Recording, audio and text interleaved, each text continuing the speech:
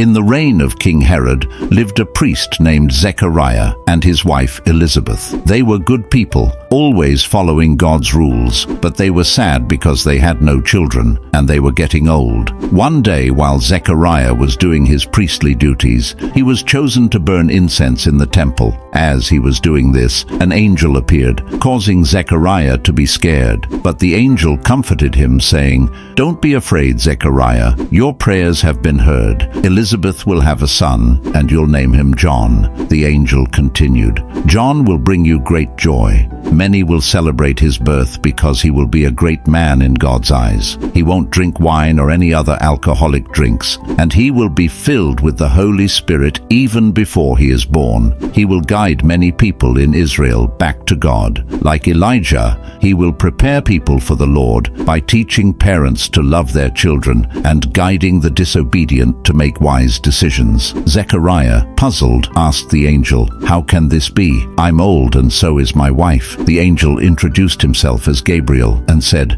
"I serve God and was sent to share this good news, but since you didn't believe me, you won't be able to speak until it happens." Outside, people were wondering why Zechariah was taking so long. When he finally came out, he couldn't speak. They realized he had seen a vision because he was making signs but couldn't talk. After his duty, Zechariah went home. Soon, Elizabeth was pregnant and stayed hidden for 5 months. She said, "God has blessed me and removed my shame among people."